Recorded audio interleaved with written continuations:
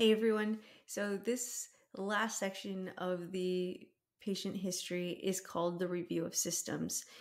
If you haven't checked out my other videos already, we talked about the history of present illness, the past medical history, the family history, social history, and we're rounding off today with review of systems. Okay. I've heard patients or people say before review of symptoms.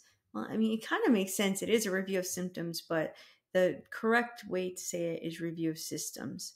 So I thought today what I do is go through these review systems with you. We're not going to spend time and go through every single one, but just giving you some tips and tricks to make sure we remember everything. Okay, so let's look at my cheat sheet over here. This is actually your patient encounter 1 practical rubric. Okay, you have access to this on your Blackboard.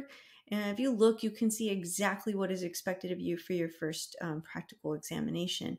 So I'm going to fast forward down here to the second page, which is the review systems. And as you notice, it's quite a bit of points, 19 points. Okay. The other areas, 26 points for the HPI, 23 points for the past medical history. So it is the third most valuable section. So make sure that you put some emphasis into that. Okay. So what is the review of systems? The review of systems is a section where we can kind of cast our net pretty wide and see what we grab. Okay. So it's kind of an area to probe patients about other types of symptoms they might be experiencing to try to make sure we don't miss anything. Okay.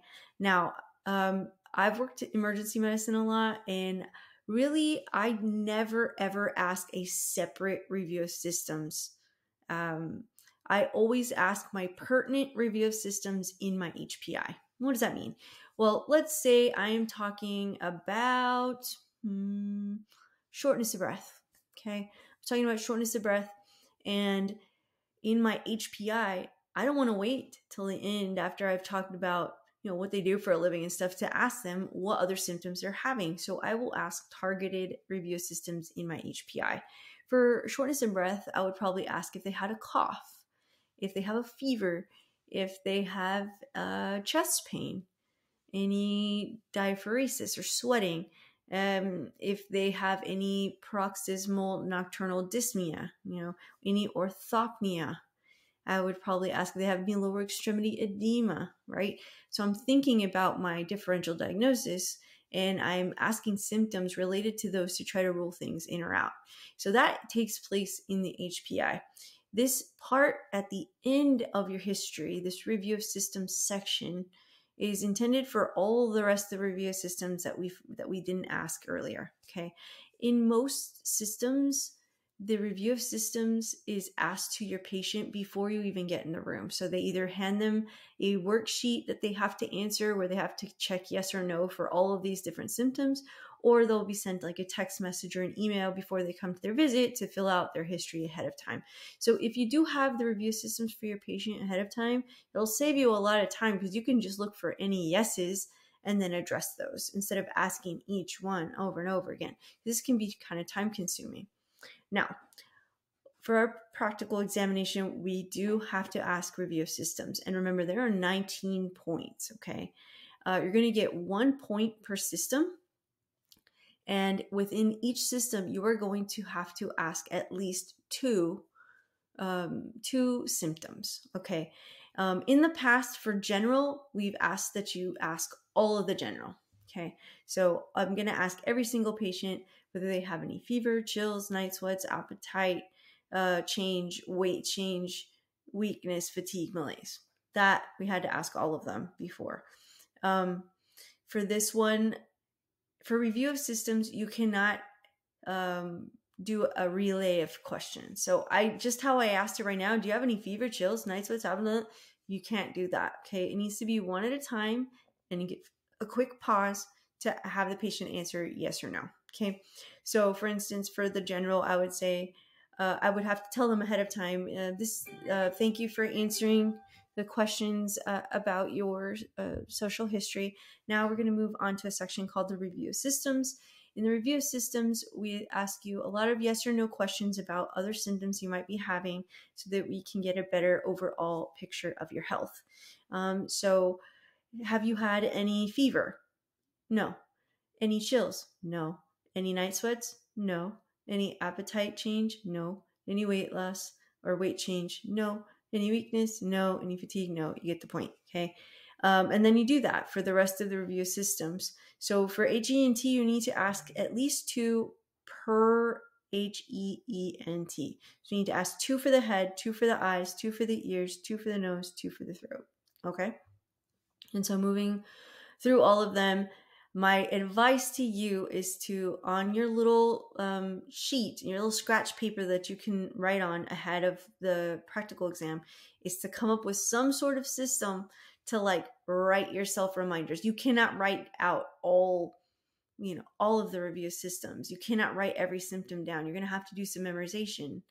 But you can give yourself some clues, right? You might come up with, might write G, HEENT, R, C, V, C, G, and you might do it that way. Or one way that I've tackled it before is I try to start from the head and work my way down. So start with the general, then I tackle the HEENT because it's up here. Then I might do the neck, right? And neck and endocrine. Okay. Then I might do the chest, respiratory, cardio, maybe vascular. Moving down, I might do the GI, right? GI, renal, and so forth. You might try it that way. I don't know. There's not one quick, easy way, but I do have a tip or trick for you. Okay. Now, if you'll notice, say for head, I have hair loss here. Okay. But if I come down to endocrine, I see there's a hair loss also. So a hack that you might be able to do is start figuring out which ones have duplicates. Okay. So there's some other duplicates in here. I might not lay them out all for you, but there are several duplicates within here. And if you can find a duplicate, it can count for both. I have checked with your patient encounter instructor, and she is in agreement with that. So there's a hack. It can save you some brain space, right? Some hard drive in your brain, and it can make it a little bit easier for you.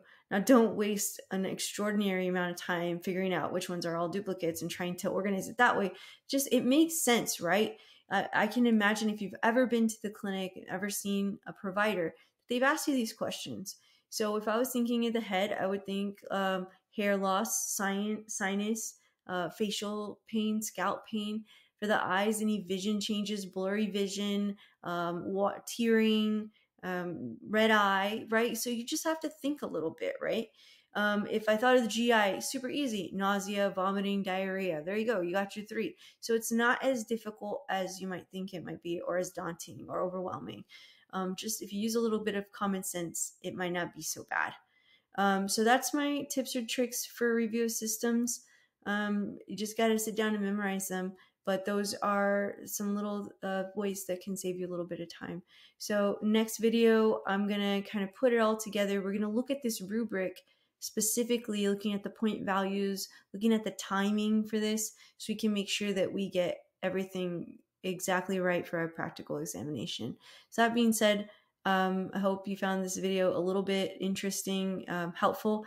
If you have any questions, let me know in the comments, and I'll see you in the next video.